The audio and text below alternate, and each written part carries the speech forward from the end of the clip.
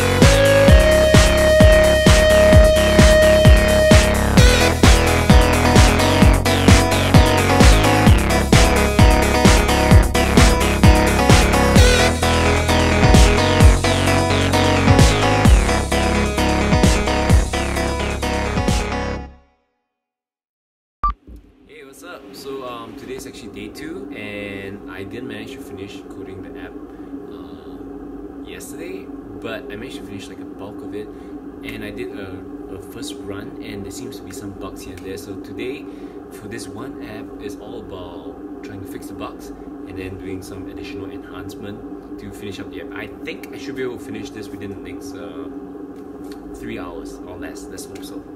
So let's do this.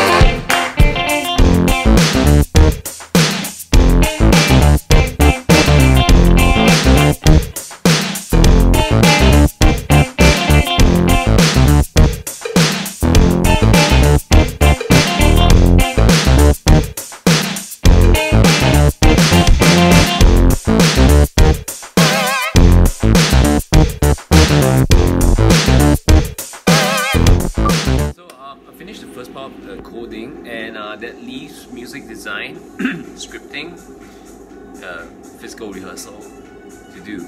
I took about 15 hours straight to do this programming, and yeah, this 15 hours is assuming like I don't do anything in between, but most of the times I still have to reply emails and stuff like that. So there's 15 minutes of my time programming this actually there's 6 iPads in both, one you do not see. So this is kind of how it looks like to program something like that, and this is fairly simple already.